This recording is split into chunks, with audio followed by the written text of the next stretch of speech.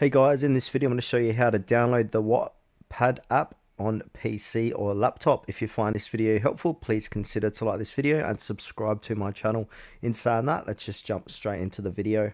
Okay, so in order to do this, we need to open up a Microsoft Edge. If you don't have Microsoft Edge on your PC or laptop, go ahead and download and install it. Now, once you've done that, we want to type in wattpad.com and hit enter.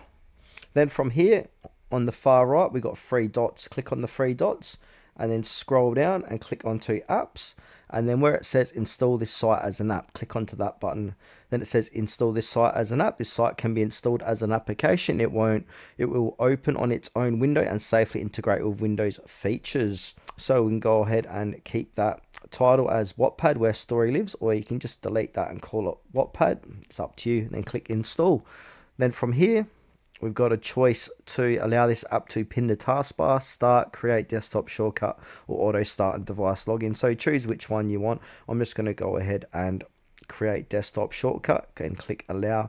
Now, if I get out of these, you can see here WATTPAD has been successfully installed on my PC.